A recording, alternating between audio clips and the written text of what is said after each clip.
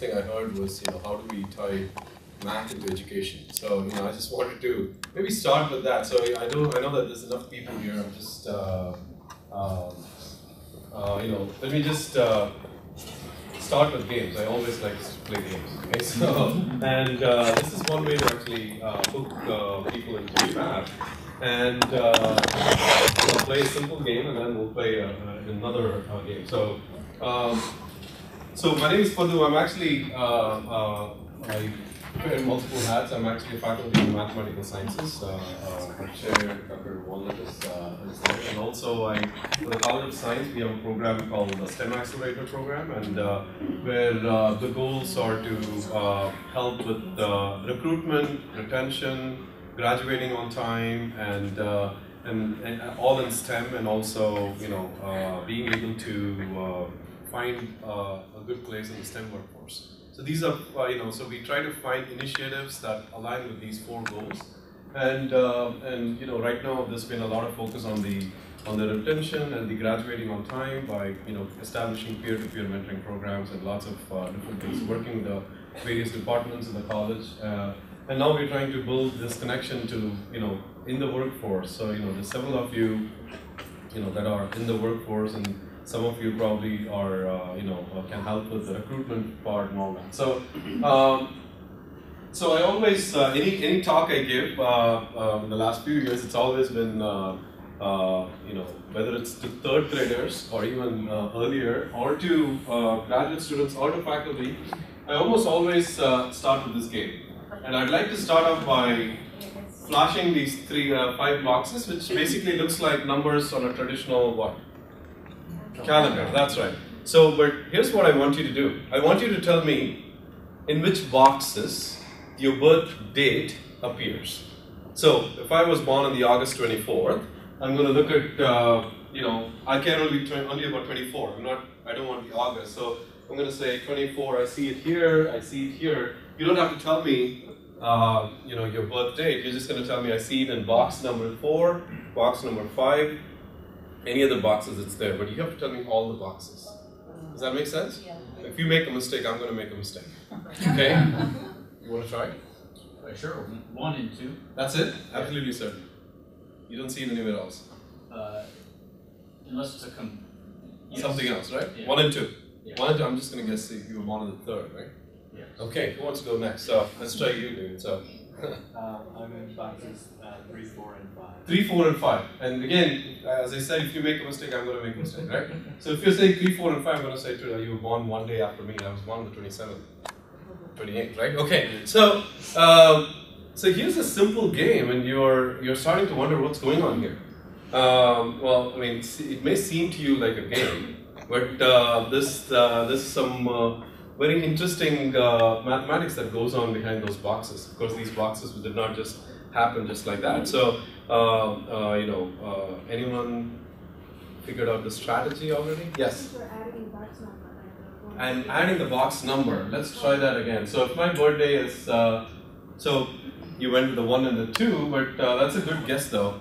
So if you're, so let me ask you which boxes.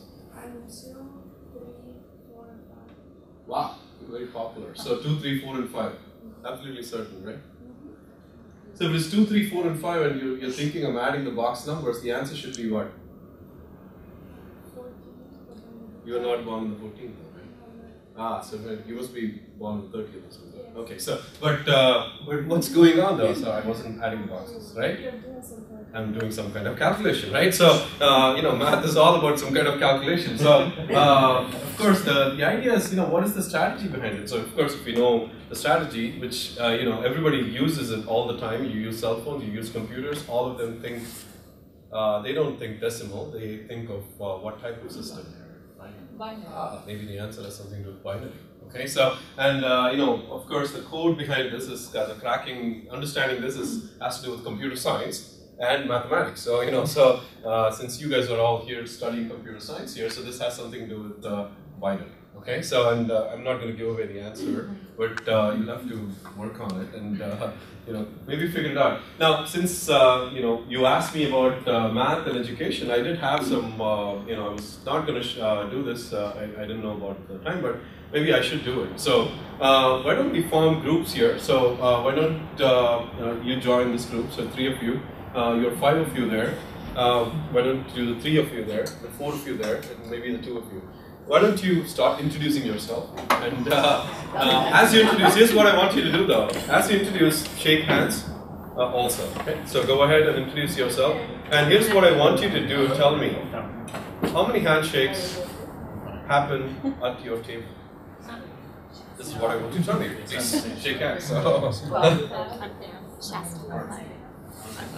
What is it? Alumni. Let's go. I hope you were actually, so I'm going to pause for a second and quickly ask, because this is the time I want to bring out the misconceptions. So, 3 people, right?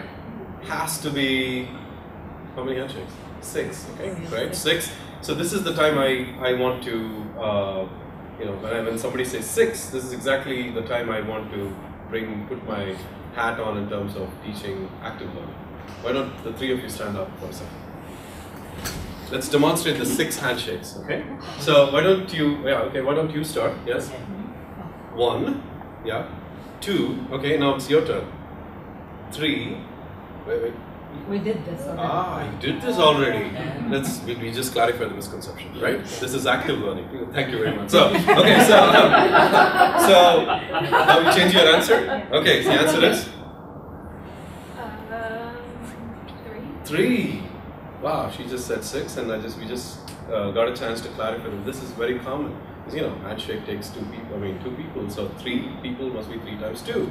But it wasn't 3 times 2, right? Because what is a handshake? You could ask me a question, what is a handshake? So, if I shake your hand, you've already shaken my hand, right? So you don't double count, correct? So the whole idea is I don't want to teach you a formula today, because this, can be easily solved using a formula. And I work with several kids that have represented the country for the International Mathematics Olympiad, the top 6. But if I ask them to solve the same problem, they would just crunch a formula. But it's about how to explain what just happened, and in education this is very important, right? So how do you demonstrate this? And for example, if I were to just tell you what just happened, if A, I'm just going to call you guys ABC, and the natural configuration for ABC, let's say, is just a triangle, and you guys are sitting right next to each other like this, let's say. So A would shake 2 hands, right? So there's your 2 hands. 2 handshakes, right? And then the B shakes 1 more hand, correct? And so if you were to represent this, there was 2 handshakes and then 1 handshake, right? Right? So what do you think was the answer to, there was a group of 5 people here, 5. Now I'm starting to think big numbers, right? So it's not that 3 is an easy one. So here's where, I don't want to throw a problem that is like 300 people, right? So I want to build a strategy of, start with small numbers. This is all essentials of problem solving, and then build towards 5. So if the group of 5 people, if you directly started shaking and figuring out the number, that's good, but I would strongly suggest you start with a small number, right? So, and then this is exactly where we start to think, okay, what if I had the same idea? With 2 people, it's just be 1 handshake, right? Yeah. So with 4 people, what would happen with 4 people? 3. 3, Plus very good. 2. Plus 2, very good. Plus 1. The 2 would be these, right? Yeah. And then plus, I'm just going to make this quickly so that and now we start seeing patterns. This is the beauty of mathematics, right? So 4 people, that's 3 plus 2 plus 1. 5 people must be 4 plus 3 plus 2 plus 1. And you start building these, constructs, right? So let's suppose that you had, like, if I ask you, what about 25 people in the room? And minus 1 plus. Oh, it's induction. Oh, I'm starting to hear all sorts of math language. That's great, actually. But let's think simple. That's great. Induction. Okay. So 3 people plus 2 plus 1. 4 people was 3 plus 2 plus 1, right? So what about 25 people? I just bumped up 24. Let's do that. 24 plus 23 plus all the way 22, to all the way till what? 1. 3 and a 2 and a 1, right? Yeah. But now we have a challenge. Now we need, big computers to calculate this, or maybe not. Remember, we made the computers; they can be smarter than us, right? So maybe there's another important, easy strategy to actually figure out. And this is again essentials in problem solving. Is you look at these, and this is where you kind of see lots of maybe a rainbow. 24 and 1 is what? 23 and 2 is what? 20. Wait a minute. 22 and 3 is what? 25s. Wait a minute. There's only 24. I mean, how many numbers are there? 24, right? Yeah. So that must be 12 pairs. That's 12 pairs of 25s. I need to just do 12 times 25. You see how we are actually computing it? And I still don't want to do multiplication. Because I know that 25 cents is a quarter. So I know that 4 quarters is $1. And so all I have to do is just multiply 12 quarters in my pocket, which is $3. And I'm not using any math. This is just 300. So for 25 people, it's 300 handshakes. So you can see how you can actually, now the reason I gave you this in this exercise is, you know, this is how I work with 300 teachers in the summer, and you know, he was part of the program, and is to actually, you know, instead of teaching the formula, I could have written down, and you said n minus 1 and all that stuff for all the people who are math background, and you know, the answer is actually very easy. What does it take for a handshake? 2 people. There were n people in the room, just select 2 of them. So it's n choose 2. That's end of story. N times n minus 1 divided by 2. That's the formula, but I don't want to teach the formula. I want you to discover the formula. Of course, I will do a whole session on this, but that's when I get you to the formula. Okay? But the reason I did this example is for twofold. One, you said, you know, how do we connect math to education? 2, I actually was in Africa earlier this, end of August and September, and this was the first problem I actually, so I was working with, you know, 2 of our graduate students came along with this, and we were working with a group of 30 members. It's actually a project funded by the National Science Foundation, and to work with, to increase STEM capacity in East Africa. And so I had close to 20 graduate students and 10 faculty members. And so I posed the exact same problem, but in a different way. I said, you are in a room, let's say like today, and 190 handshakes happened. You know that information. But one of you have a contagious disease. I would like to know how many injections or vaccines I need to get ready with. This is a big question for the CDC. If you know the number of cases for flu every year, and if I you know, kids are like always shaking hands and things like that, I can backtrack and ask you the following question. This is what the CDC is actually thinking about all the time. How much should we be ready with? How many vaccines should we be ready with? So think about it for a second. So 190 handshakes. Now I give you the number of handshakes that happen, number of interactions, and I can keep track of that, different ways. The question is, how many people are in the room? Because that's the only way I can tell how much I need to be prepared. So now you're actually really seeing a connection to a real-world application, even though the handshake problem looks like a very simple, classical problem, but it actually has, if you think about fiber optics, how, how many cables that you need to give and things like that, it's all, built into the handshake problem. By the way, this problem was not, this idea is not new. This is, there was a teacher who wanted to give 1+2 all the way to 99, and she wanted to buy some time before she turned around. There was this little boy in the class who just said, no, the answer is, and his name is Gauss. And so this is sometimes, just like Google is in the dictionary, this what I just did here is I was Gaussing it up. Okay, so, and this is just math lingo and in problem solving. So what I wanted to also show you is, maybe some pictures. Let's see if you can guess any of these people here. Anyone wants to guess maybe this person here?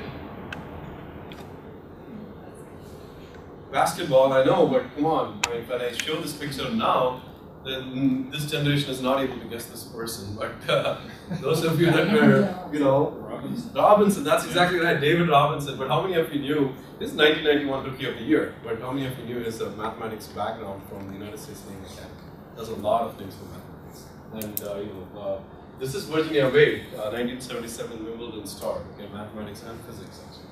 Maybe you know this lady. Yes, and you don't want to say it, but yeah, you probably know this lady, Terry Hatcher. Now, physics and math background. Okay, so this is William Perry, former Secretary of Defense, who was involved in the Garvin Court and Beautiful Balfour and all that. And this lady's become, another celebrity who's. This is actually Connie Cooper from the Wonder Years, and she's become very famous because she wrote a book called Math Doesn't Suck. And now she's on a roll. She's writing a second book, and it's extremely popular now. So especially when a celebrity does it, it's extremely popular, right? So, and how about this guy? This guy obviously is very. Art Garfunkel, very good. Did you know that Art Garfunkel has a bachelor's and master's in Columbia in mathematics? Okay. Something before he found another person to sing with. And of course, this is Lewis Carroll. So this is just an example I use with kids actually to get them to understand. There's lots of cool people who have a mathematics background. Well, for those of you, here's a trivia for you all. So there was this guy who joined a place called North Carolina, and then ended up in the first year declared his major as math, and then he figured out he was very good at something else called basketball. I'm already thinking, Michael Jordan? Yes. Michael Jordan was a math major, if you didn't know, for the first year. And then he just decided he had some of the skill. Okay, so he can get paid for. So, but speaking of celebrities, I just wanted to also bring this up. That one is, I don't know if you recognize that person. No? Okay, but you all recognize this person probably. It's not a person, it's some people think it's a person and all that. So this is of course Barbie, so made the statement, back in the 60s, I believe, when it came in, and so when celebrities make statements like this, it's actually not a good thing in terms of, so many people going in front of an audience. For example, this is the 2013 Miss America, Auburn University, okay? So she was at a conference, she was invited to a conference, but of course, she's always being asked, and she immediately recognized what she should be doing this year. You know that Miss America is tasked with something that, makes their mark that particular year.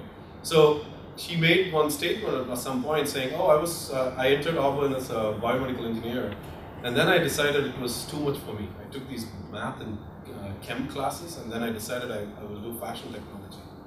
So a statement like that from Miss America, okay, so, but she took that as a challenge. Now she's the ambassador for STEM.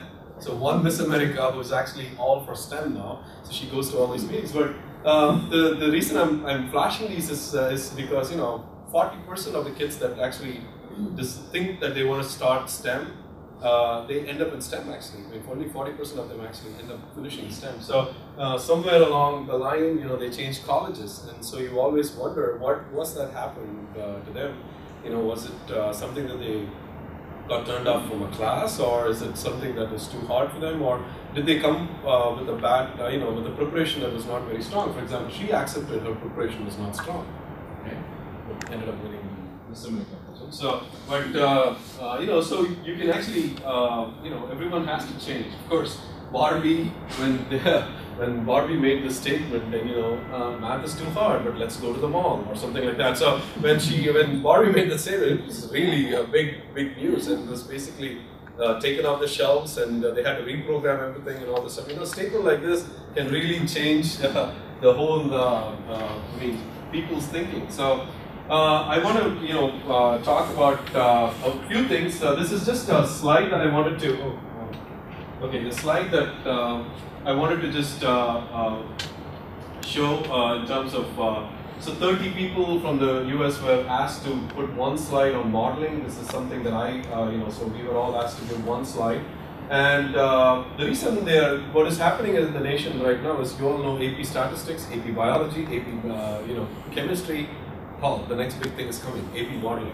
Okay, so it's around the corner if you didn't know, that's coming, and so the high school students need to get ready. And this means the universities will get ready. Everybody will get ready because modeling is going to be a big deal in the next few years, and math is going to play a huge role in this one. So, and I'll talk about how modeling projects. So we actually in the math department we run several outstanding undergraduate research projects.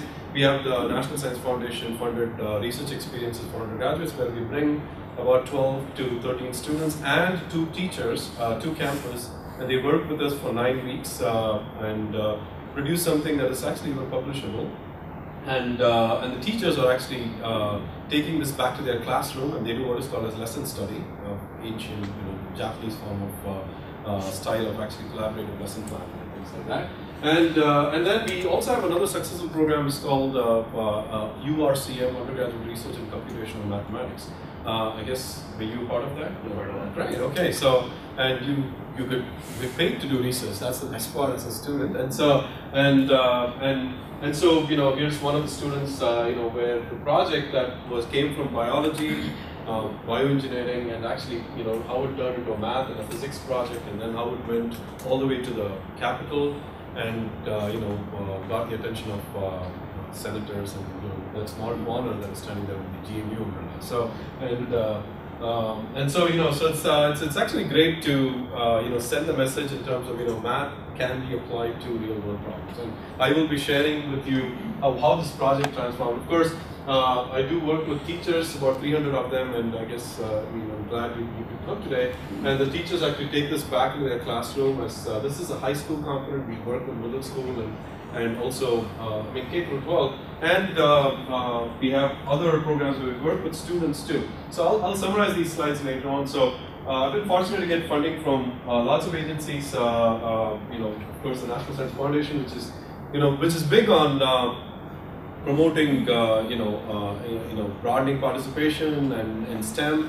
Also, now all the latest types of initiatives, starting today, now that they passed the bill yesterday. So hopefully enough people will get their jobs back. So then they will actually have, you know, they'll be going towards the idea of STEM experiential learning. So, you know, what is experiential learning? People are throwing this word everywhere. And many of the, you know, even STEM is a word that people are always trying to, you know, use that in different contexts. And I'll give you one context also. So, and you know, I'll be showcasing some of the my standard grants, some of the projects that came out of that. And these are some formal ones, and then the Emerging and Department of Education and the State Council that funds these projects in the summer. So let's talk about where did STEM actually come from. Well, another picture for you. This is, everybody recognizes this? Okay. So President Roosevelt, I mean, this is back in 1944. He posed this question to the Office of Scientific Research. The director of the program then was Padmanabhan Bush.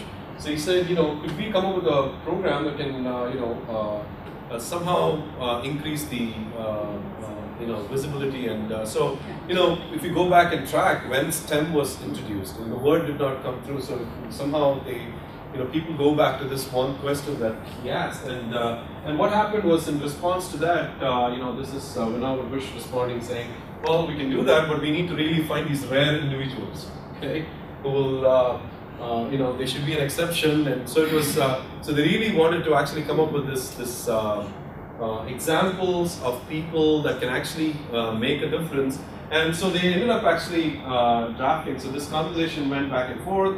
1950s happened, the Sputnik era started, and then, you know, there was like a response from the Americans. You know what happened in 1969, and then all of a sudden 1970 everything died.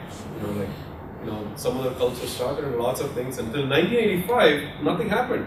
Okay, so people are just going to school, studying, getting their PhDs and all that stuff, but nothing, that STEM thing that started kind of suddenly stopped.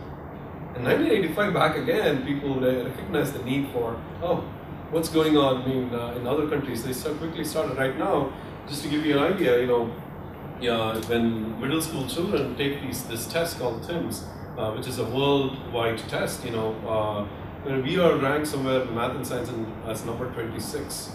You know, there's countries like Lithuania, that's and you know, which are have a higher ranking. I mean, if you look at the top two, Singapore and Finland, I mean, their motto is learning by doing. That's Finland's motto. If you go to the Ministry of Education in Singapore, their motto is teach less, learn more. So you start to get this philosophy of, you know, learning by doing is becoming a big culture, and now, you know, that is, you know, the US is coming up with lots and lots of programs that will help initiate these types of experiential learning, but talk about bringing that to mathematics, learning by doing, you know, so that becomes a challenge for even educators to actually implement that type of a concept.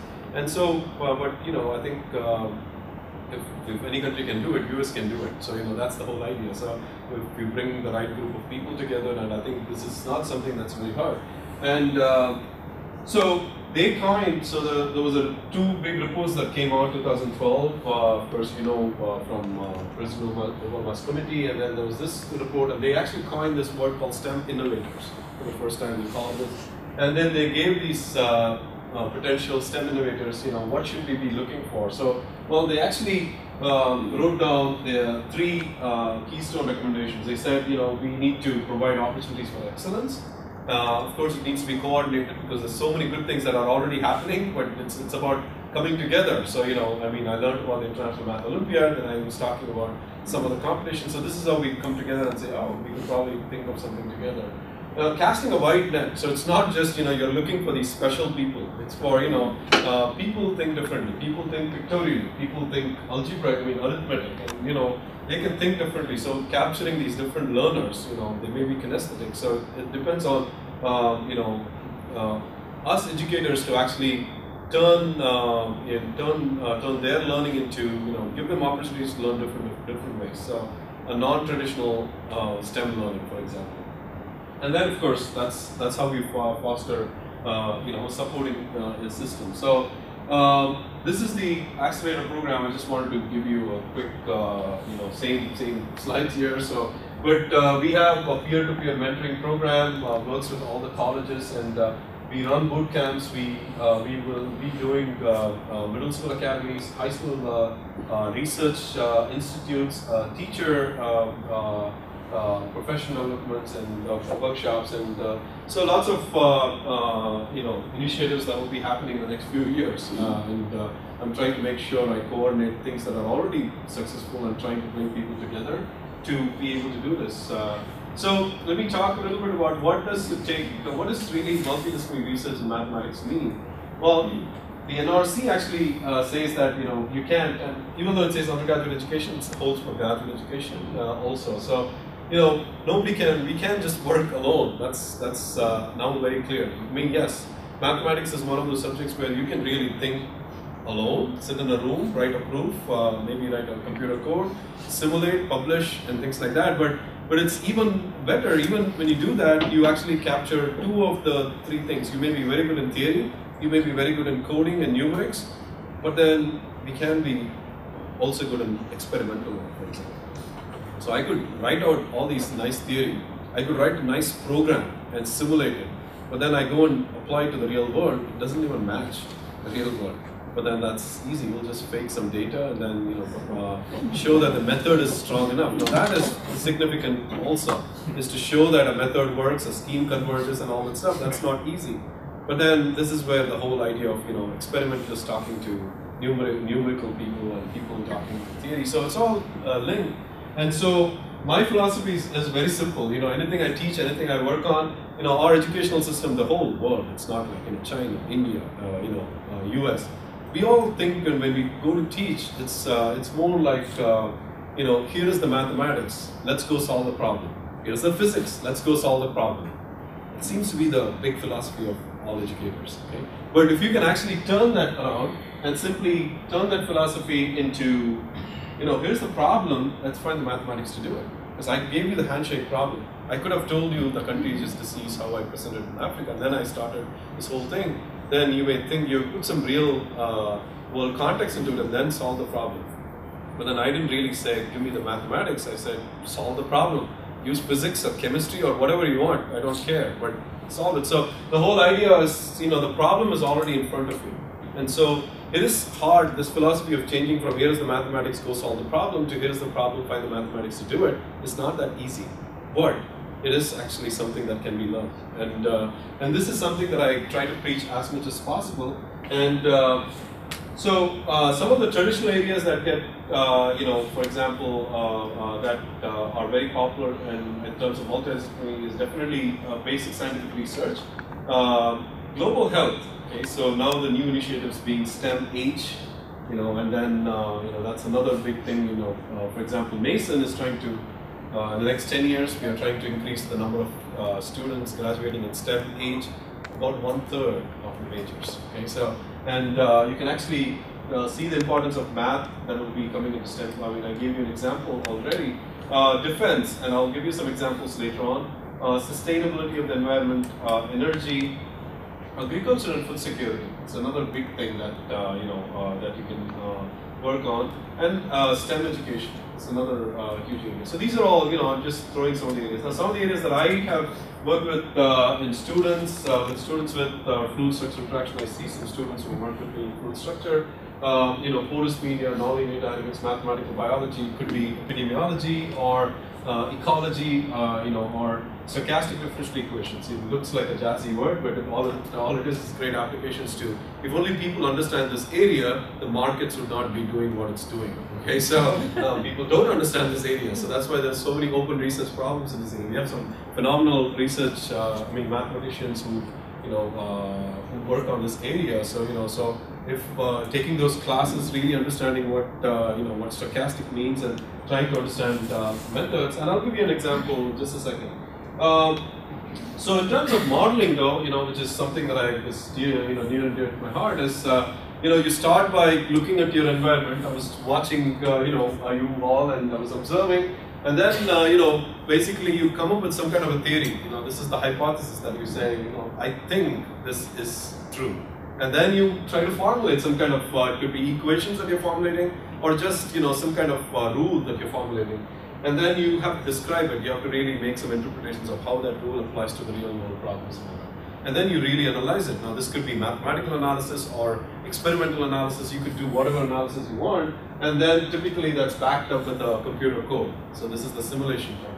And so this is all great, but then the part of validation is the most important thing. So a mathematician could sit in a room and write a nice proof or write a nice computer code, but if it does not actually match the actual data that somebody's collecting, then the whole thing is not complete. So so the validation and prediction are very important things, and this is a huge area in mathematics called parameter estimation. So you have a model, you actually simulated it, but it doesn't match the real world data. So how do we make sure that the model will match the real world data? So you want to see how these two can be closer and closer to each other, and this bringing them closer and closer to each other means you're changing something in the model, changing the parameters in the model.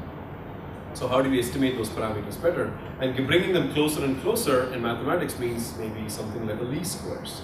So things that you use in Excel as regression, for example, nonlinear regression, things like that. So there's lots of neat mathematics hidden in each of those topics there. And but one thing, I like this quote very much about all those models. Everything is wrong. Everything, when they say I'm modeling something, everything is wrong. But the good news, though, is that some of them are more wrong than the others, so we can always go for the others. Okay, so this is a very famous quote, and of course you can't be perfect. The whole idea of being a model is it's not exact, it's approximate. So that's the whole idea. And let me give you a simple example. So here's the I don't know how many of you remember the Patriot missile failure, which is 1991, the Gulf War. So it led to about death of 28 soldiers, lots of $1 million in loss. And here's exactly what happened. So the Patriot missile is supposed to be tracking an incoming Scud missile. And so what it does is it basically keeps actually circling, and it actually monitors a certain radius. And so the incoming Scud, when it comes into a certain range, it's supposed to go up, and it's supposed to intercept somewhere, and then so that everything is good and nothing happens. So what happened was this was based on a simple arithmetic, and the arithmetic. So let me ask you, David. If I ask you what is 1/3, what do you say? 1/3. 1/3. Okay. If I ask you 1/3, what do you say? It's a repeating decimal point 3. It's a repeating decimal point 3. So some people, yes. So you said 0.3, so I'm going to take that. So so you said 0.3333. So both of you are pretty good in not disclosing. So. But if I ask other people, someone will say, oh, it's 0.3. It's like an educated guess. Or it's 0.33. Now let me repeat the same question. I'm going to give you a salary raise, and I'm going to give you 1/3 of your salary. Would you like $33 or $30, right? So, so is that $3 important, or so that extra percentage of extra decimals is very important. Is that clear? So I'm glad you just said 0.3333 or 1/3, because 1/3 of your salary is much better than 0.3 times your salary, right? So so that extra decimals matters, and that actually is what happened here. So the code was a huge code. Somewhere in the code there was a for loop, And inside that loop, for loop means keeps doing it again and again. Inside that loop, a calculation was being done. The calculation was 1 over 10. In 1 over 10, of course, computers understand only binary. So 1 over 10 was computed as follows. Remember that it doesn't, it continues. And so the computer could only store 64 digits there, so basically it chopped off. And because it chopped off the number of digits, there was a small error there. And because of that, the actual number that was represented, there was that error when you get it back from binary to decimal, that's the error that came into that. Now that error turned into a clock error. So once you have the time, then you can actually multiply it by the speed at which the scud is coming, and you can actually find the range gain. Basically, distance equals rate times time. That's all the calculation was. But the time clock error led to something that miscalculated the radius. And because it could not calculate the correct radius, the scud actually came in. And Peyton himself could not actually. And of course, if you go and read the GAO report for this, they'll say it's a computer arithmetic. Okay, so, but of course somebody got blamed for this. So, but the thing is, some poor programmer didn't see that calculation somewhere. Okay, so, but the thing is, the whole idea is, why did this mistake happen? Well, round off error, something that we need to learn about in the class on numerical analysis. So, first thing that I teach next semester, I'll be teaching 685, which is the numerical methods in computing, and so numerical methods, numerical analysis. First example I do is this, and then we go into the details of why this happened. And so these are just classic examples of models going wrong. And this has something to do with probably also, how scientists think about it. And we are in ShareYour science, but I actually have a bachelor's in electrical engineering. Then I did my master's and PhD in mathematics. So, but so there's a way that engineers think versus the scientists think. The scientists are always looking for those big questions, but the engineers want to solve these big problems. And we have this whole philosophy of inquiry-based thing, design for scientists, but the engineers are doing completely like a design-based. So failure is okay for engineers because you can always improve the model. But then the scientists are looking for that one big result, right? So of course you have to do so many trials and all this stuff. So there's definitely you can make analogies to both of them. In fact, here's a list of things that I have. Is if you were a scientific method is typically posing a question, but an engineering method is defining the problem. So it's a very simple philosophy that each one of us actually think about. Now, because I have an engineering background and worked for GE for some time, and then I went on to pursue my PhD in mathematics, I could actually relate to how both people are thinking. For example, here we research the question, here we research the problem, right? So, and we test hypotheses there, here we test prototypes. We actually build stuff in the engineering world. And you actually test it out, fails, and then you improve the design. And so that whole parameter estimation thing is already built in by hands-on. But you don't know exactly how many times you will be doing this. So you have one product today, tomorrow you'll have another one with another version, and then another one with another version. iPhone's coming with a new color. Tomorrow they'll have something else on the iPhone. So so those types of things. As looking at the market and all that. So it's more of a question-based and more of a problem-based. So this could be something that could be. This is something where STEM actually brings these two together, and math plays a huge role in this whole idea. And what I want to do now is go through a bunch of projects. I'll take about 10 to 15 minutes to just go through the projects. So this is one project that I've worked on. It's basically about 2 to 5% of the population in the United States actually harbor what are called as intracranial saccular aneurysms. So these are sac-like structures that you see here. This is actually top view from on your head, and this is these guys that are sac-like structures. These are called aneurysms. So these things are focal dilatation of the arterial wall. And they just come up and then they just keep becoming bigger, and then they just blow. And so once they rupture, there's no good news because 50% of them die, 50% of them get a neurological disorder. And so one classic, so here's an aneurysm that has a narrow neck, here's one that has a broad neck, there's one that is fused with the aneurysm. So we actually had a student just do a PhD just on looking at the mathematical stability of such aneurysms. And so the gold standard is to actually, the patient is cut open and going inside and the surgery, so going and placing this metal stent. So the idea being what? What's the purpose of placing a stent? What do you think it does?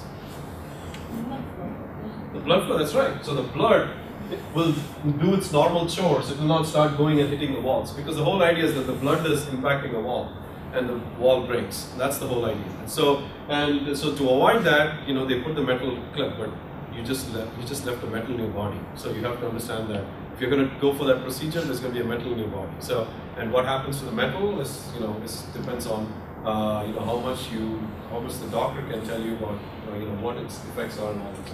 This is more of a last 10 years is where it's called endovascular occlusion. Now you may be wondering, what's a mathematician talking all these bio language? Well, I actually was I was in the biomedical engineering program right after my PhD in applied mathematics. I actually wanted to go to a completely different department. This was my choice, and I had a choice to go to some very good departments, mathematics departments in Minnesota and different schools. But I decided to go here because I wanted to be challenged in an environment where I know nothing about. So I went there, and in a biomedical engineering department, 17 students would show up every single day, all the way from undergrads to grads, and they would cut open chicken hearts and little from eggs, and I don't know how they managed to do it, and they'll put it under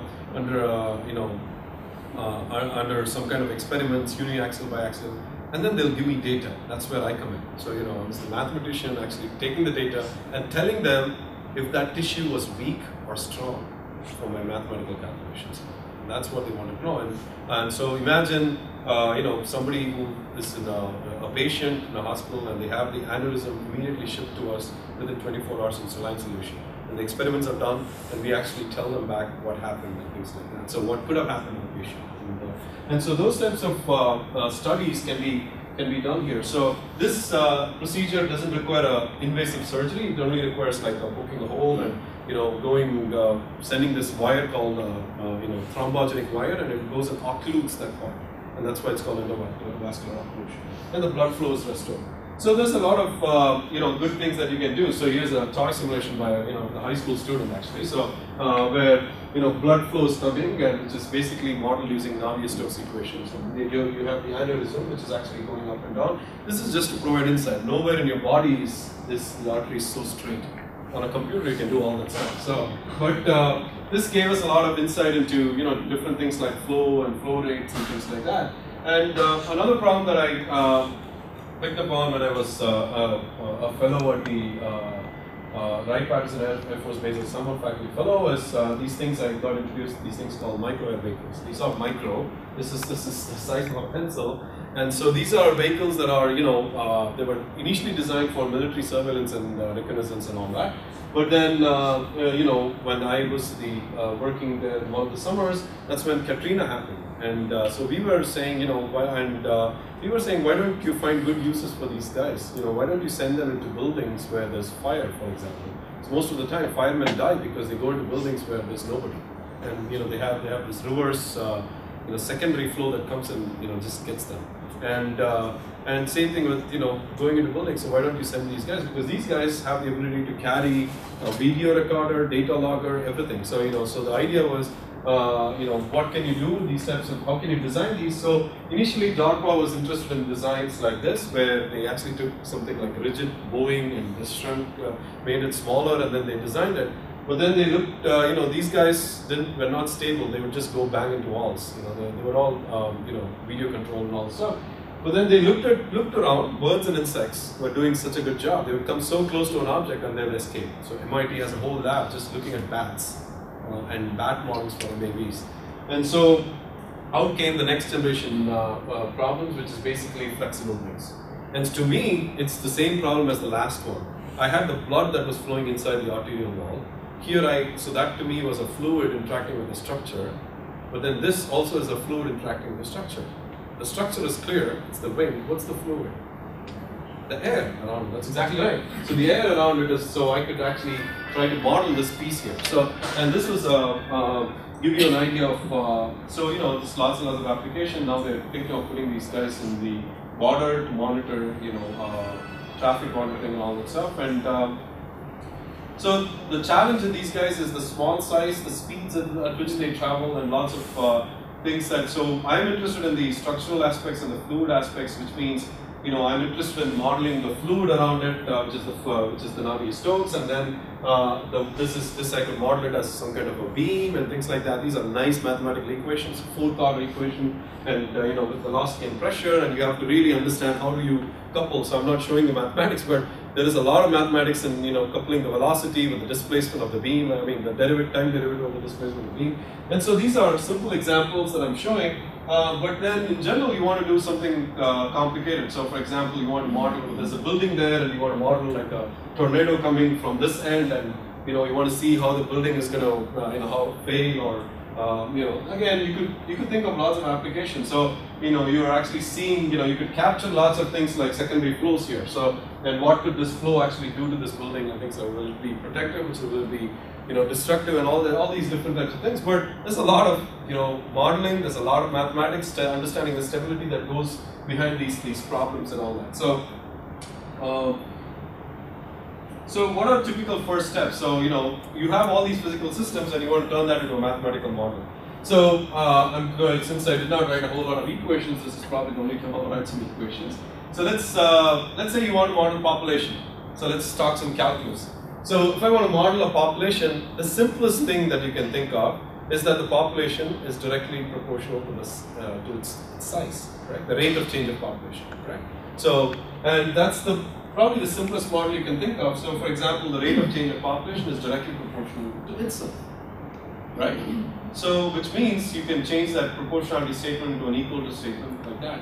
And then you can use like heavy machinery from calculus 1 and separate the variables and actually solve this problem, and actually solve this to the point where you actually see the letter E there, right? So, and we'll talk about E later on. You all know that E has something to do with exponential. And so you get the solution, which is y naught, which is the initial population times e to the kt. K is the growth factor. It's either growth or decay based on what model that you're studying. And then you can actually plot this, but this is very useful because if I know the population in 1984, I can tell you what the population is going to be in a certain year. So you can actually predict it using these types of models. You often call as initial value problems. Now that's a textbook calculus problem. How would you turn that into a real world problem? For example, I want to find the interaction between Canadian lynx and snowshoe hare. I want to model this. I want to work with an experimentalist who's collecting this data. Well, where do I go? Well, go back to calculus. Well, what did you learn in calculus? Well, I can actually model the species interaction. Maybe I should start by just modeling, let's say, the prey. Now, if I were to just model the prey, then let's suppose that I have a room and I'm putting all these prey inside, these snowshoe hare inside. There's plenty of grass to eat, that's my assumption. So they're going to be eating a lot, and they do nothing but breed and they reproduce. How fast do they reproduce? Exponentially. Well, don't we know an exponential model from calculus? We do, I just showed you, right? So I could say, well, maybe that's what I need to do. So why is the prey? Well, here's my model. Alpha 1 is my growth rate. And so this models the exponential growth of the snowshoe hare. Now I'm going to be mean, I'm going to open the door, I'm going to throw some lynx inside. So the lynx are going to start eating the prey. So when the lynx start eating the prey, I need an interaction between the lynx and the prey. That's, if I call the lynx x, x needs to interact with y. Now that could be x times y, x squared y, xy. This is where you need to know really the experimental data. Well, if I just say that it's proportional to the product, so it's basically, it's going to be x times y, but notice that I have a negative sign. Because remember, this equation is talking about the dynamics of the prey. The prey goes up because it's reproducing. The prey goes down because it's being eaten by the predator. So that's the simple model for the prey. Well, what if I change this whole philosophy and have plenty of grass here, I throw a lot of Canadian lynx inside. And let's start the modeling for the Canadian lynx. Well, what do the Canadian lynx do? They're all meat eaters, right? They don't eat grass. They're going to sit there and die. So how would you model that? Well, that's very simple. How do you model that? Same equation, right? Very good. You're already modeling, right? So you just have a negative sign. That's all it is. But now I'm going to make them happy. I'm going to open the door, throw some snowshoe hare. So obviously they're going to go. So now we just turned a calculus problem into something that is, heavy duty applicable, right? So you can take this and apply this to endangered species conservation. And all you need to know is that what's the initial population of the prey, what's the initial population of the predator. And then you can actually talk about different techniques to solve these problems. So I'm going to skip this one. So you got a physical system, you turn it into a mathematical model, and then the next thing is open up a textbook and find out if there's an analytical solution. Is there an answer? Well, unfortunately, there's not always an answer, right? So I always give this example. This is how I try to connect. I was working with biology teachers this summer, and the math teacher sitting next to them, and I asked both of them this following question. Actually, I didn't draw a square. I actually drew a circle, and I said, imagine this is your petri dish under the microscope, and you're looking at bacteria growing. How does bacteria grow? Bacteria doesn't grow in a triangle, or it doesn't grow like a square. It grows like a blob. Now, in which book do we teach the area of a blob? We don't. How are you telling me that there's 200,000 bacteria? I asked the biology teachers then, and they said, oh, we just calculated. How do you calculate? Oh, we just use a spectrophotometer. They just told me a big device. I said, do you know how a spectrophotometer works? Oh, they said, oh, it's easy. The bacteria absorbs certain light, and we just write a relation. I mean, it just tells me exactly the intensity is proportional to the amount of bacteria. I said, do you know what law that is? It turns out it's a logarithmic law. There's a math in it. It's actually the same exact law that tells you how high you can actually shout. It's the same law that actually describes an earthquake. So it's a logarithmic law, which is often left out in a calculus textbook. It's right there, somewhere in the book. It tells you about it. And so we actually help the teachers to actually model it. Of course, I did the same exact problem with little kids. And I said, tell me the area of that shape. Because I was doing a camp, Math Mania it was called. And I was asking them to tell me the area of a square, tell me the area of a triangle. And I said, tell me the area of the blob. They were like, what? We are 5th graders. And you should be able to tell the area of the blob. And here's what I asked them to do, because this is the part they really like. I gave them each a marker. It was a big room like this. I said, well, this is fun for you guys. Actually, it was a chalk piece. Start throwing the chalk pieces on the board. So they started throwing. So some of them fell inside, some of them fell outside. Right? So they start, and I asked one kid to say, count the number of dots that you're throwing. Count the number of dots that is falling inside the blob. Well, if you know the area of the circle, that is just a fraction of the dots that fell inside to the fraction of the whole thing. That's it. It's as simple as that. And you just found the area of a blob. Well, how does this work better? Well, take like 1,000 dots. The kids were like, had fun the whole day, just throwing dots at the board. And but they ended up finding the area of the blob, at least an approximation. By the way, this has a name. It's called Monte Carlo simulation. Okay, so so you could come up with these physical systems. You could come up with an analytical solution, but life is not easy. You have to come up with these types of numerical ideas to solve it. So that's numerical solution. As I said, these models are not complete unless you put analytical and numerical solutions together and compare them. And research is not complete unless you bring the third component, which is experimental data. So you got to work with somebody who's collecting data for you, and then you want to make sure your results make sense. So almost always all these physical systems lead to a system of differential equations, and then you have zillions of methods to solve these differential equations. I'm just naming some of them. Usually they turn into a system of equations, and there's lots and lots of rich theory to turn them into matrices, and you can actually solve those things. So this is all things that start from a physical system, and you can actually, there's lots of heavy machinery in mathematics which you can actually, once you understand, you can pick and choose. You can say, I'm going to use finite difference method, I'm going to use these methods to solve matrix methods, and I'm going to get the solution. So training kids on these different options itself is this is what we do in the summer with kids also. So now I'm going to give you, let me take a few minutes to just talk about different projects that I've worked on and I'm currently working on also. This is where disease comes to town. Certain people are susceptible, and then some of them become infected, and then they actually become recovered. So once they take, some kind of medicine and things like that. But then you could actually model this whole idea of going susceptible, infected, and then recovered. This is actually, by the way, Kelmack and McKendrick are the former students of Ronald Ross, the person who actually won the Nobel Prize for tracking the path of malaria. And so there was a statistician and a chemical engineer coming together and coming up with this whole model called SIR. And it turns out that this model has revolutionized ecology, epidemiology, and people now have applied to different types of methods. For example, if it's a sexually transmitted disease, then you're talking about an SIS. Susceptible people get infected, then become susceptible, then become infected. So syphilis, gonorrhea, and things like that will fall into this category.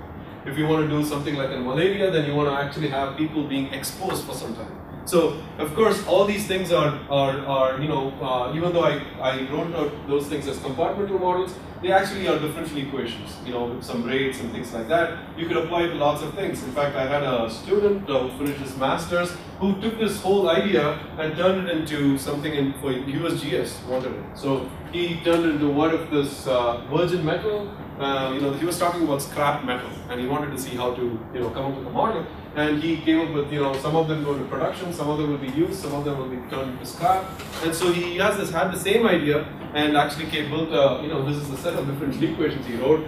You know, here's something that he delivered to the USGS where all they have to do is punch in these numbers for different types of metals, and it will tell them all the graphs and all this. So this type of tools a mathematician can actually develop. You know, they can study the stability of these equations. They can also come up with these types of usable tools, which can be, you know, programmed into any computer, and they could just use it. You know, so the person at the end user doesn't need to know what the mathematics is, but if it's a reliable one that has been tested well, then they could actually use it for. So this is something that is becoming a trend in applied mathematics now.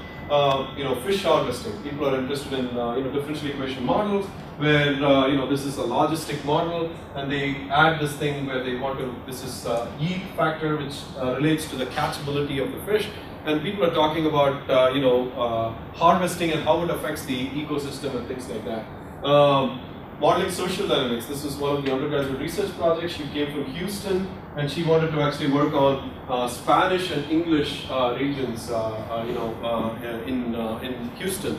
And she came up with a model. How does it happen when socially people go from one region to another? So she came up with a model. This will be you know, it's been sent for publication, and she did, you know, what happens if government puts extra laws and things like that, so regulation parameters. Again, I don't want to go deep into the mathematics, but I'm just telling you how mathematics is actually used in real world problems. Gene expression, modeling gene expression, those are the differential equations that you're seeing there. This is a problem with, which I'm working on with a student here and Africa actually. So if you can have predators and prey, but then you can also have two species that are working with each other. These are called mutualism models. So for example, this is an example of a bacteria called rhizobia working with the legume plant. The bacteria fixes the nitrogen for the plant, and it gets its nutrient from the plant. So it's like you scratch my back, I scratch your back. So it's a model called mutualism model. So you have models that do this. And so you have mobile computing, GPS, you know, adulteration, again, differential equations. This is all you know, led to master's thesis. Predicting weather. I know that some of you are very interested in, you know, either curve fitting or best fit. Now, that's always a big question. What is the difference between curve fitting and best fit? Again, a good numerical class will actually clarify those things. Groundwater applications. We use heavily, you know, understanding the chemical contaminant transport. Tobacco curing. You know, tobacco leaves a plant and then it goes through towns. And how do you actually talk about something called advection diffusion equations and things like that. So all these are examples. Let me just go through to the end. So I'm going to actually skip this because I always over-prepare for my slides. So this is the model that I just wanted to give you an idea. So the student that I was working with this, she wanted to come up with a model for blood flow interaction. So she wanted to just come up with something simple that students can understand. So she said there's blood that pumps the wall moves, and the wall is going to hit a fluid on the outside. So I need to model the fluid, I need to model the wall, I need to model the blood. Well, the blood pumps it back and forth. So since it's back and forth, I can use something as simple as sines and cosines for pre-calculus. I have a wall which is going up and down. I can just model this using spring and mass. And then I have a fluid on the outside, so I can use what is called as a wave equation. So she came up with a model and essentially solved it. She actually got an exact solution. It's published in one of the top journals called SCIAN, which is a big outlet for mathematicians. And then she studied various things. What happens if I make the wall stiffer? What happens when the density of the fluid is changed and things like that. So how does new ones come about? When a teacher came and said, oh, I like this model and I want to take this back to my classroom and I teach slope fields. And so I said, oh, so what do you want to do? So, well, I learned about this word called viscoelasticity.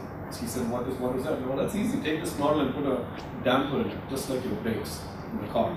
So she just went and changed this model, and high school teacher, by the way. So she went ahead and did this.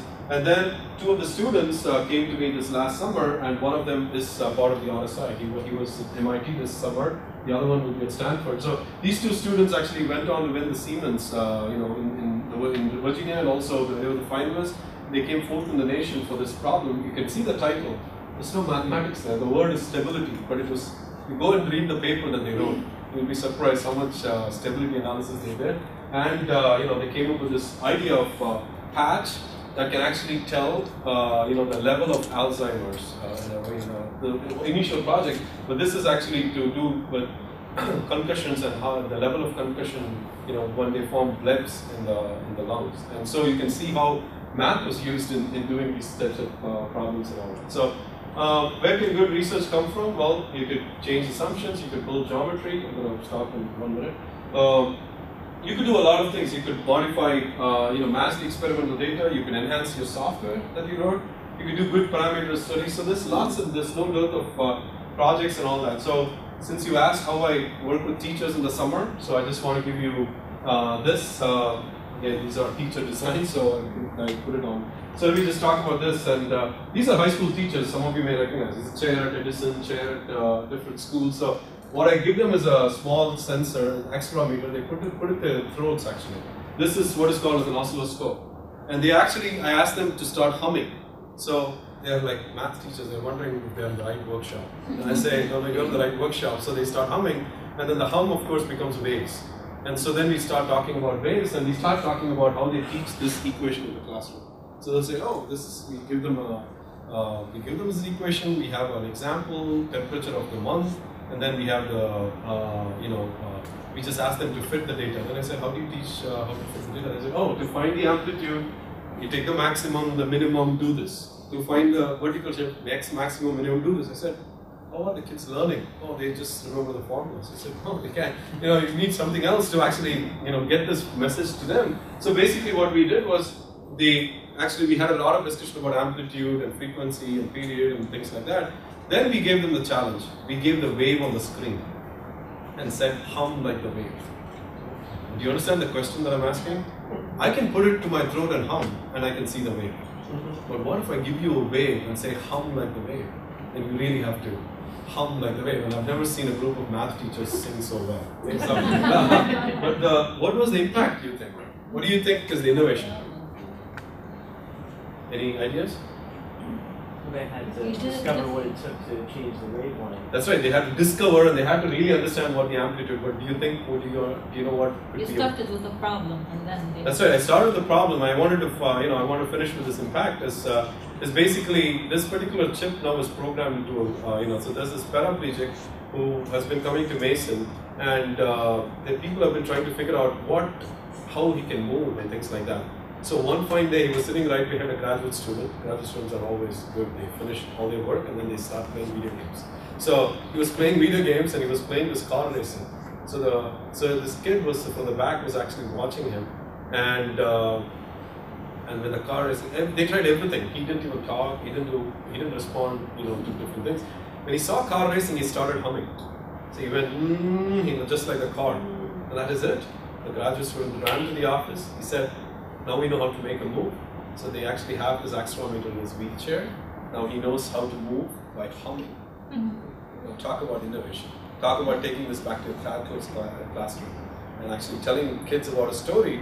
And so that's a story that I want to make sure you all recognize the importance of mathematics, because the kid needs to know what A is, how to control this humming, otherwise he's going to bang into walls. So he knows how he's going to go faster or slower. Things like that. So there's always a story to all these things, and so I know I'm sensitive to time, so I'm going to actually quick all this, and so maybe I'll finish with this small fun thing. I said exponential, right? What is E? There's lots of mathematicians and all that. What is E? Base of natural. Okay. What's that? It's the limit. It's the limit. Wow, you guys are telling me abstract definition. What is E? What's the number? 2.718. 2.718 something. Okay, so I'm just going to tell you a story and stop. There's only two things you need to know about Andrew Jackson. was the 7th President of the United States, was elected to office in 1828, I repeat, 1828. Like every good mathematician should know, the angles of an isosceles right angle triangle is 45, 90, 45.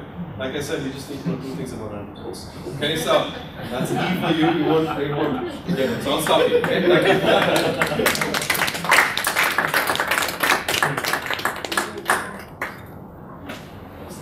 So I have some handouts if you want to take and all that. So I've summarized, this is a, you take this one. Also, shortly we'll have this whole lecture up on our website, cause.gmu.edu. Yeah, we taped it, and everyone who came in a little later or who didn't sign in, please make sure we've got your email so that we can keep you posted about upcoming events. Share Your Science is a regular activity that we're doing, so we hope to see you back.